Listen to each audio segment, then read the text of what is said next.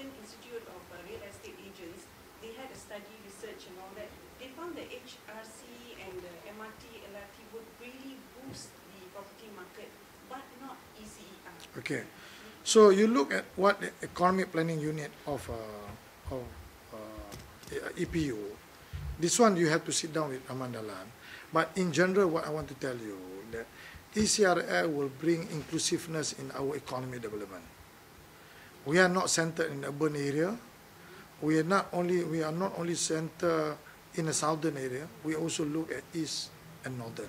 So at the end of the day, people can argue about this. I remember during Tun Mahathir's time, when he wanted to build North-South Highway, you see a kind of amount of rejection, opposition, the critic. But do you know that the North-South Highway, at the end of the day, is one of the economic catalysts for the country. I remember also at one time when we want to build KLIA, at the time we are in Subang. Oh, everybody making noise. Why we spend, this huge amount of money, we are not ready. No country ever ready. No country ever ready to do what we want to do. So what we do is that if we have the position where people trust us, people can facilitate our financing. Why not? If they give us finance to build the infrastructure now, at the price and now, so let's take it.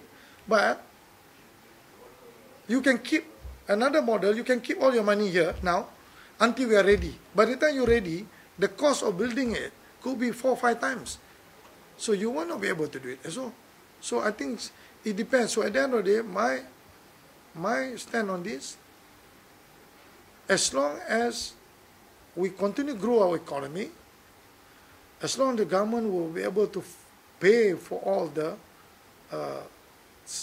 services and also the debts, then we are fine. We are fine.